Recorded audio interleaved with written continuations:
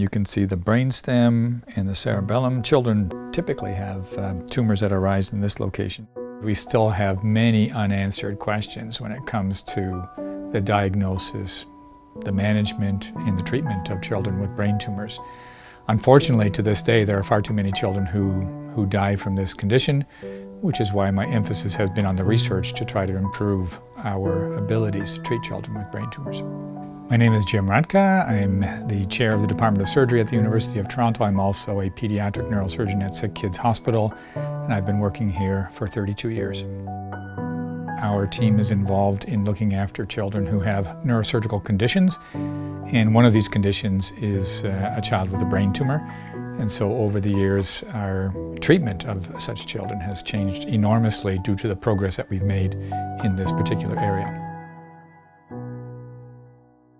When I first started my clinical practice 30 years ago, we were doing big operations, big exposures. There was, considerable challenges for recovery for children just by virtue of the fact that we didn't have the treatments that we now have today. And I can say now we are using robots and lasers and minimally invasive approaches to help children with brain tumors so that their recoveries are far faster than what they've ever been in the past, that the complication rates are far lower, and that the quality of life is far greater. The research funding from Bunzl in particular has enabled us to do pilot projects, to launch new clinical trials, to do high-risk research, in no small part thanks to their devotion to this cause.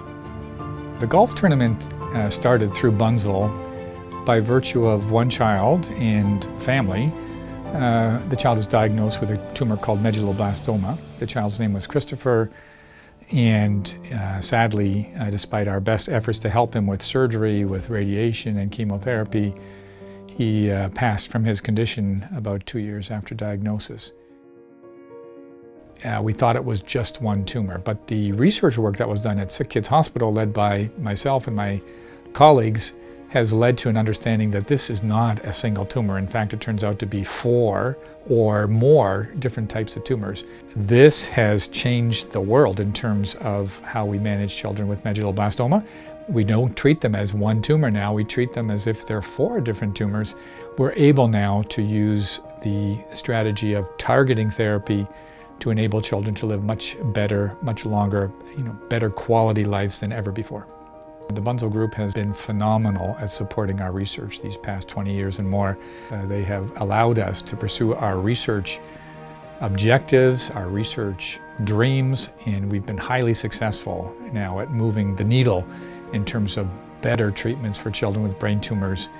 One tangible example, there's a tumor that occurs in the brainstem. It's called DIPG, and that's typically a fatal diagnosis. Thankfully, based on the research work that we've done over the last 10 years, in particular the last 5 years, we've been able to show that the problem with this particular tumor is the fact that we can't get the drugs that are needed, the chemotherapy, into the brainstem. So we've developed a novel strategy using MRI-guided focused ultrasound to allow us to penetrate the blood-brain barrier, to allow these drugs that are previously blocked from getting into the brainstem to get in, to target the tumor directly at site, and hopefully to lead to a better prognosis for these children. This is a new clinical trial that we're hoping to launch at SickKids Hospital within the next 6 months. So I've followed these patients, these children, from the time they were infants all the way through to their adolescence and beyond until they graduate from SickKids.